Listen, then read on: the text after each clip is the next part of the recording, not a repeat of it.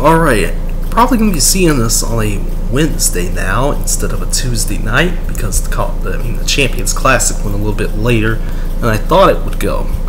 That is unfortunate. Took a bath, everything's all nice and clean. Yeah, so let's get into it. College football, week number 11. November is here. November continues to surprise us. Last week was a huge surprise. A lot of teams got a little bit of extra tricks. It's a little bit of extra tricks in those treats. If you get what I mean. And the biggest trick of all is, how we've escaped with no COVID cancellations. We had some in FCS early in the season. I do know that much. I think we forgot to talk about one of them actually. But the FBS has escaped it until now with a postponement due to Cal. Just the city of California, or rather the city of Berkeley, California. Where Cal is located. The University of California is located. Has had some COVID protocols in place that have been in place since the pandemic started, and yet it seems like nobody at the University of Cal, the ADs, presidents, and coaches didn't follow through. Players are confused, don't know what's going on, they're upset, and to be honest, I'm lost too. I really don't know the whole situation. I do not know the whole situation. It is a messed up situation because this could have been prevented if the players and stuff, if everybody was tested properly and stuff like that. But again, Cal had 20 plus players miss the Arizona game due to COVID. So again, those tests were positive. So again, I don't know what's going on. I do know this though. Cal USC postponed to December 4th. That's conference championship weekend. There's no impact on any games for these two teams because Cal is like at the bottom of the Pac-12 North. USC is pretty much at the bottom of the South too. So again, there's no point. In fact, USC is pretty much eliminated from any sort of getting the division title or anything like that. So there's nothing that is going to prevent this game from being played unless something stupid happens, but I doubt it. So there you go with that. There you go with that. Let's get into these games now. Let's get into the rankings too. Hold on, let me get the rankings out real quick. Okay, I got the rankings. So at number 25 is Arkansas, 24 Utah, 23 finally ranked UTSA. I almost said USTA for a second there. We all know Gary Barta is confused. 22 San Diego State, 21 is Pitt. And you go up 20 Iowa, 19 Purdue, 18 Wisconsin, 17 Auburn, 16 NC State, 15 Ole Miss, 14 BYU. Yes, BYU's still in there. They're still in the mix for a New Year's Six Bowl too. Don't forget that. Baylor at 13, 12 Wake Forest. We knew they were going to drop after taking a humiliating L last week. Texas A&M is at 11. Then you got Oklahoma State at 10, 9 Notre Dame. Oklahoma didn't play, didn't move. Number 8. The problem here is number 7 is Michigan State, and yet number 6 is Michigan. And then, from there, Cincinnati's at 5, Ohio State 4, Oregon 3, Bama 2, and Georgia obviously is number 1. I have 2 problems with the poll, or rather the CFP's poll. It's 1, where's Penn State? They've beaten Wisconsin and Auburn. I think that's a lot of people. That's a lot of people's problems with it too. The other problem is, why is Michigan State below Michigan? Michigan State beat Michigan. Don't give me that. Oh well, Michigan State's all around the better team. Don't give me that. If the head-to-head matters for Oregon and Ohio State, then the head-to-head should matter for Michigan State and Michigan too. Do not give me that, oh well, it took 30 minutes to debate. It took an hour to debate, where these two teams are going to be ranked. It really shouldn't have taken you that long. It should have took you like 2 seconds. It's just like, Oh, epiphany. Oh my goodness. Oh wow. Wow, guys. Wow, we really fudged this one up. It's actually a very simple process here. Wow, why didn't we think of this before? Michigan State at 6, Michigan at 7, and that's it. That's all you have to do. That's it, guys. That's it. But no. We wanna do all this extra stuff. No. That's fine. That is fine, man. That is fine. That is fine. That is perfectly fine. Whatever, man. But let's get into the games. Let's get into these games now. Thursday night, we talk about North Carolina at Pitt. How about North Carolina last week? Sam Howell gonna have a duel with Kenny Pickett. It's gonna be a big duel. Huge duel, because the ACC Coastal is starting to get a little intense. There's a lot of things riding on this game here. No defense will be expected. I do not expect any defense here. Pitt might get caught slacking, just like Wake Forest did. Again, there's going to be some high-scoring ACC Coastal games in the next few weeks, hopefully. This one right here is going to be interesting to see how this goes, because again, Pitt, pretty damn good team. That's why they're number 21 in the country. North Carolina, struggled throughout the year, but they got a huge victory last week. You know that. So again, this one's gonna be fun. Friday night, it shouldn't take too long for me to watch this game, because I mean, if it takes 30 minutes for Cincinnati, to get the blowout started against USF, I do not want to spend an entire first half, which takes like 2 hours now, to see Cincinnati put up 29 points or something like that. But again, Cincinnati, just take care of business. That's all we're expecting you to do. I originally wrote down, can Cincinnati impress the committee? But I mean, they're sitting at number 5. They're sitting at number 5 for a reason, because I mean, nobody has impressed. Nobody has impressed at all. It's not a good time to be in the AAC, because again, the AAC is really down this year. That's probably why Houston isn't ranked. That's probably why, because I mean, the Americans just that bad this year. Like again, San Diego State's wins are stronger than Houston's. I've been saying that since the rankings came out. That San Diego State's wins are stronger than Houston's. Even their loss, a lot stronger than that. But that's not the point here. Again, AAC down this year, so you gotta just take care of business. Get South Florida. Just take care of business. Just take care of business. Noon Eastern on Saturday, we get started with one of those cupcake games. Delicious.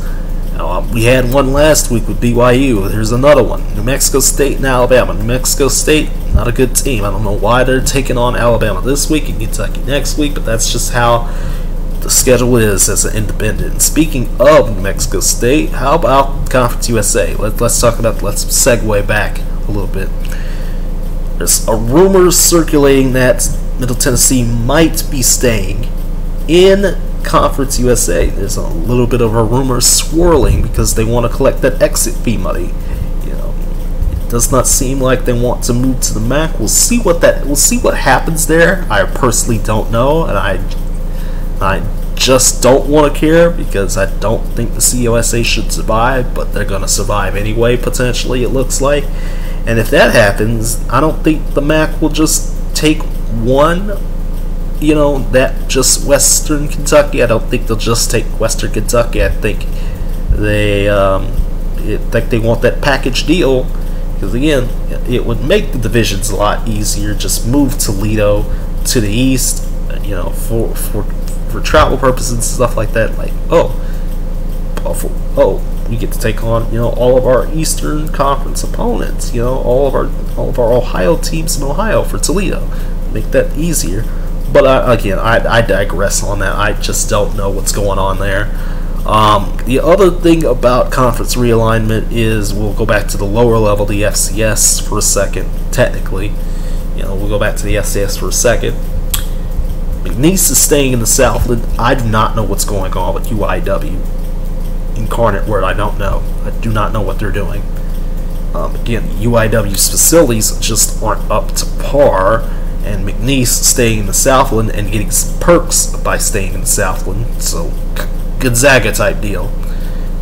So some perks there. That's why, you know, McNeese is staying. And I mean, the WAC right now, you know, not really particularly intriguing anymore, because again, New Mexico State is indeed leaving, and Sam Houston State is going to Conference USA. You know, so you know, there's also some rumors out with those westernmost teams. You know, at least Cal Baptist and Grand Canyon, but those are basketball schools. We're not here to talk about basketball. I know I just said, you know, earlier that I watched Champions Classic. I think I said that. If I didn't say that, I did now. But yeah, that's about it for conference realignment. Bama. Let's go back into this game real quick. Bama should take care of New Mexico State rather easily. Tide do need to work on some things, though. They need to work on some things, you know, get the offense together, because you can't run for 6 yards, you know, like you did against LSU. You can't do that. So just get it together, you'll be fine. You know, get the defense together, you'll be fine. Get it all together. Michigan-Penn State, again, Penn State, for some odd reason, was not ranked. I don't know why. Michigan has some injuries, Kate McNamara, you know, and Blake Corum, especially Blake Corum. He was definitely injured last week. Yeah, I mean, again, Penn State, tough environment. You know, Penn State's out of the Big Ten race as well. You know, the Big Ten East race, and this one is going to be a defensive struggle. It's going to be definitely a defensive struggle in which there's not going to be a lot of points scored. One of my first big games of the week here that I have bolded, you know, bolded in my notes, is Oklahoma, number 8. They didn't move. Number 13, Baylor. They only moved down 1 spot. Huge game for the Big 12 race. Baylor has to rebound. You know, this was not a good performance against TCU last week. Defense was not there, and if you don't have a defense against Oklahoma, I fear for what's going to happen, because, I mean, again, Oklahoma found their stride against Texas Tech. I'm still not sold on Oklahoma's offense, though. Again, just been a sputtering mess the entire season. You know, they finally played their first complete game. We'll see if they can keep doing that. You know, and the defense, also a huge head scratcher. You know, again, a huge head scratcher like it has been all year long.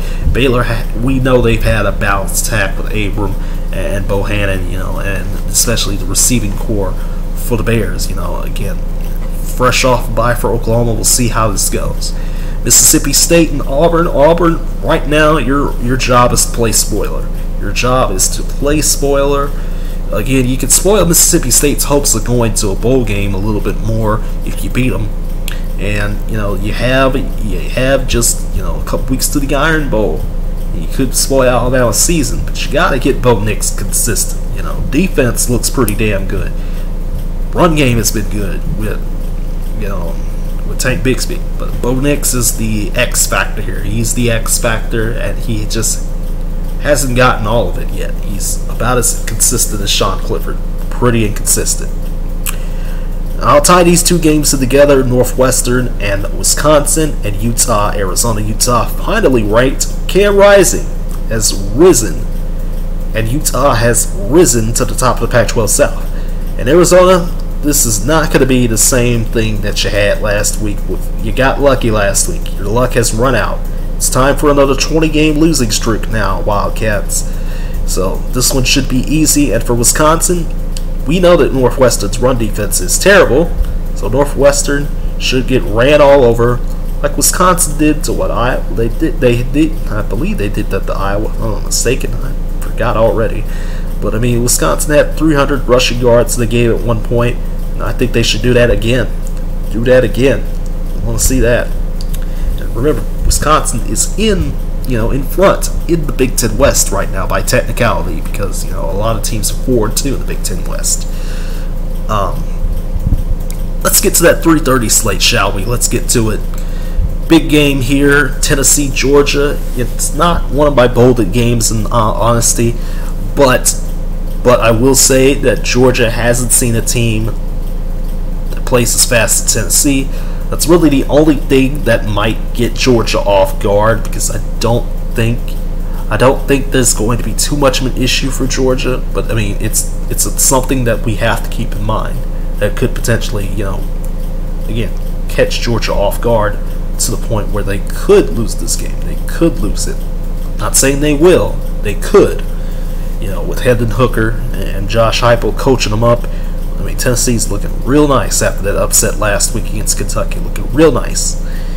The only problem for the Bulldogs has been the same problem that it has been for a month or two now. The quarterback situation.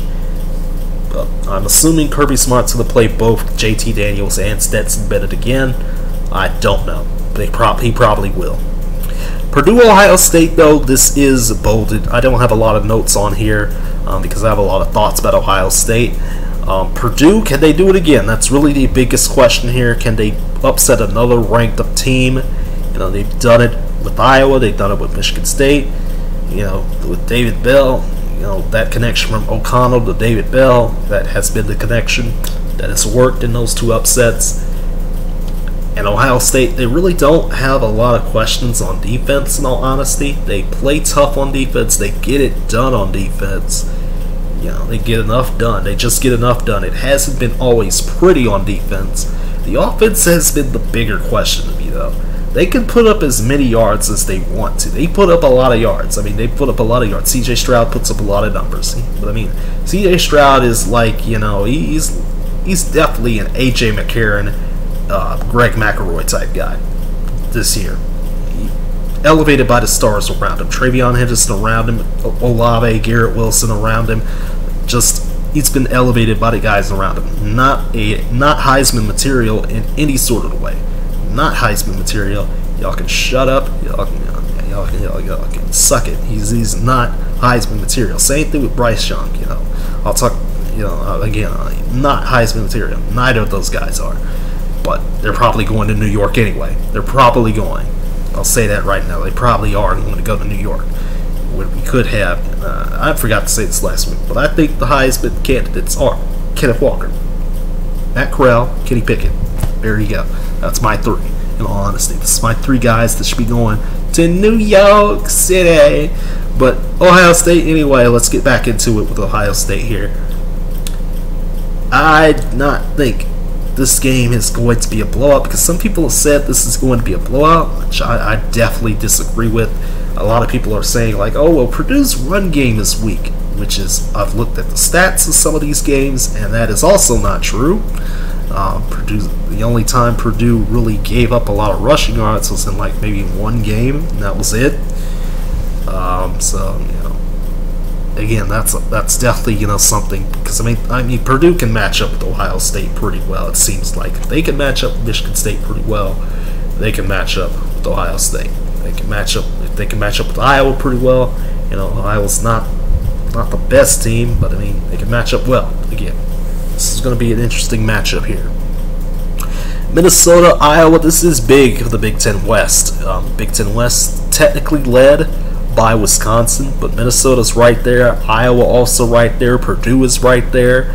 These are two teams in the state of flux. Alex Padilla, he is going to start for Iowa.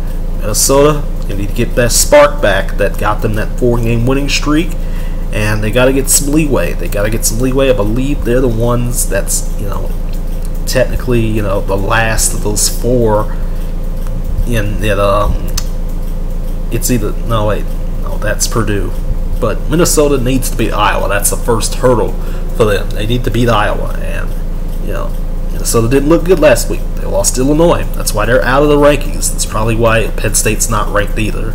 But it is what it is there. Gonna be an interesting one to see. I don't think I'll be watching. I think I'll be watching this if Georgia and Tennessee gets out of hand. It is what it is there. These next two here probably going to be blowouts. At least one of them should be. Another one I kind of think might. Maryland, Michigan State. That's the one I might think may be a blowout, because I mean, again, it's a disaster. For Maryland's pass defense. Michigan State. It seems like they couldn't do too much last week. They could do something. They obviously could do something against Purdue, but they couldn't do enough against Purdue. They could not do enough against Purdue last week. And, you know, both these teams have terrible pass defenses. Just awful pass defenses. So is it going to be, you know, one of those games where it's Peyton Thorne versus Talia Tagovailoa in a high-scoring game? I honestly don't know, because, I mean, again, I'm not even sure what Maryland's doing at this point, because, I mean, they're 5-4. I haven't watched a Maryland game in weeks, so there's no point in me talking about Maryland. But I do know that Michigan State needs to keep winning, because Ohio State is coming, Penn State is coming. You know, again, it may not seem like that Penn State has any authority here, but they have some authority to stop some things, stop some playoff implication type things. Yeah, it's like that. And Southern Miss and UTSA finally ranked. Again, congrats to them. I'm not going to really be talking about this game in all honesty, because again, we discussed the guys already. We discussed Sincere McCormick. We discussed Jeff Traylor. We discussed Frank Harris. We discussed how good this UTSA team was late last week against UTEP, not UTSA, because they can't play themselves. This game has a 33.5 point spread, I believe. So UTSA, I hope the bettors are going to be happy. You know, if they get that money. If they don't, sad days are going to be ahead for bettors. 7 Eastern. Let's get into it. There's a couple of big ones here. There's actually like 3 or 4 big games here. And one of them, obviously the game of the week, probably should have been the CBS game, in all honesty, but we'll see again how that goes. Because, I mean, again, we all thought Texas A&M Alabama wasn't going to be anything special. But if you look at what happened in that game. And A&M, speaking of them, their great defense, Isaiah Spiller too. Really, things have been turning around for A&M. They have something. They have something going, and they could be going to Atlanta if they could keep winning. But they have Matt Corral, potential Heisman winner, in the way. A Rebels defense that isn't bad by any stretch to me. It's not a bad defense of the Rebels. We've been saying that. We've been saying that for the entire season, that they haven't had a bad defense. You know, it's been pretty interesting. It's been a pretty interesting one. And this one's going to be another thriller, I think. It's going to be another big game here. You know, I know a lot of people are thinking A&M's going to walk away with this one in a tightly contested game.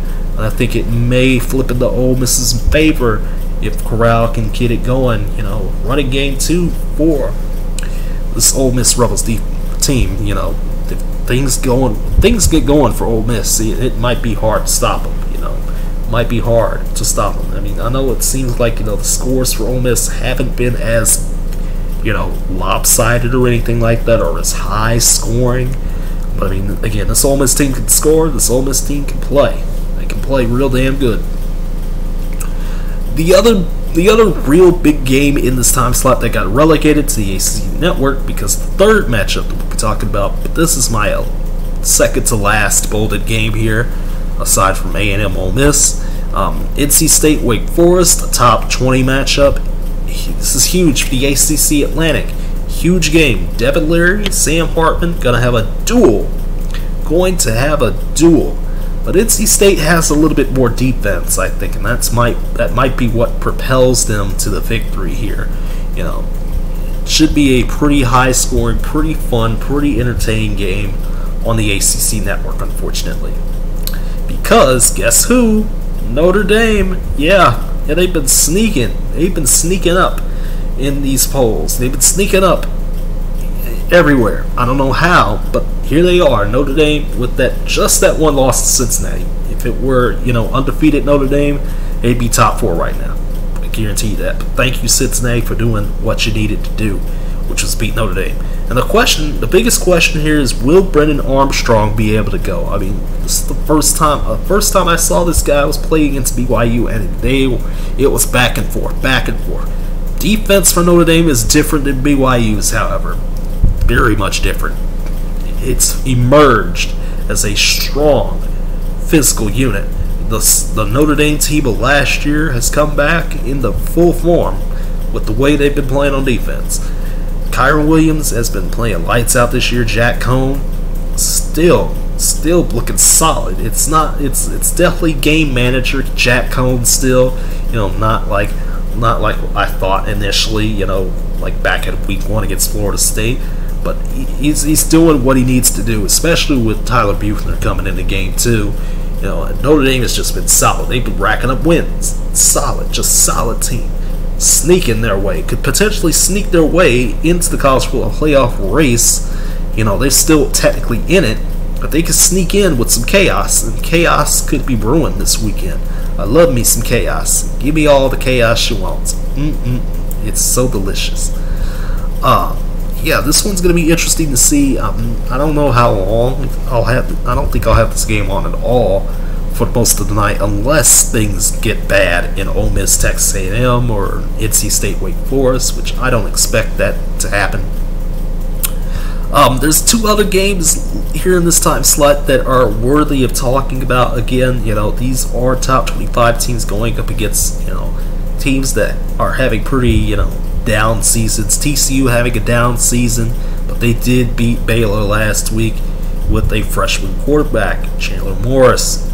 And it's Jerry Kill and Mike Gundy reuniting Oklahoma State. You know, their defense just continuing to look that damn good. That good. It's that good of a defense. I don't know how TCU is going to handle this. I mean, again, it's going to be a road environment at Boone Pickens Stadium in Stillwater. I just don't know, you know, if TCU can pull this off again. I don't know if they can pull it off again. They're not Purdue. They're not Purdue this year. They're not. But, I mean, they might be able to do something. They might be able to do something really interesting. Arkansas LSU is going to be a battle between KJ Jefferson and Max Johnson. Arkansas's pass defense is probably one of the huge question marks here. Can LSU get out their own way? That's the other big question mark, because they had chances against Alabama last week. They've had chances all season long to get out of their own way, but they couldn't get out their own way. That's why they lost to UCLA. They got ran over, couldn't make adjustments on run defense. You know, I mean, and they got it. LSU's got to get out their own way in order to win. So this one's going to be interesting to see, you know, how this goes, because Arkansas, you know, trying to, you know, keep the momentum up. I mean, this is technically a battle of bottom dwellers in the SEC West. Technically, these are the last two place teams. These are the two last place teams in the SEC West. That's how much of a gauntlet the SEC has been this year, man. At least the SEC West. Almost all these teams have been ranked at some point. Let's get to the last bit of games here before we wrap this up. Washington State, Oregon. This is a big game in the Pac-12 North. Oregon's playoff hopes are technically on the line here, as they will be from here on out. And, you know, Oregon, that offense hasn't been there this year. Anthony Brown is like way too inconsistent. He's definitely a Sean Clifford, Bo Nix type quarterback. Just too inconsistent. And this is going to be a huge test, because the Cougars defense has resurged into a solid defense. Jaden DeLora has been a solid quarterback for Washington State, even with all that stuff that, you know, they were dealing with, what Washington State was dealing with all their coaches and their stances on COVID. You know, Washington State's been reeling off victory after victory. And, you know, you all know Oregon's defense is pretty good, but, you know, this is going to be interesting to see. I know a lot of people are saying, you know, it's like a 16.5-point favor for Oregon, but again, let's not pay attention to betting lines, because betting lines are stupid. That's why you had LSU take Alabama to the limit. It was only a 6-point game, but yet the line said 28.5. Stupid, just stupid. So this one's gonna be real interesting to see here. The other real late game that I'll have on in tandem, I'll probably have this on after Texas Gonzaga. That's going to be one hell of a college basketball game. I already talked about that. You can go see that. But Nevada, San Diego State, Carson Strong from Nevada. Oh boy, this is a high-powered Nevada team. This is a key Mountain West Western Division showdown, and I'm just wondering if San Diego State can finally find some type of offense. You know, they looked ugly last week. I honestly am tired of watching the San Diego State team play offense at this point. Just punt the ball each and every time, please. Damn it, please. Just punt the ball every time with erasure. So yeah, that one's going to be big, and that's going to do it. I'm gonna get on out of here, skedaddle, because it's midnight, and I really didn't mean to take this long to record this. So Big Boy Sports signing out. I'll see you guys Thursday for college, or NFL. Yeah, the NFL. That's what I meant to say. I'll see you on Thursday for the NFL. Make sure you like, comment, share, subscribe, click the notification bell, blah blah blah, do all that good stuff. And again, I'll see you on Thursday. Good night, everybody.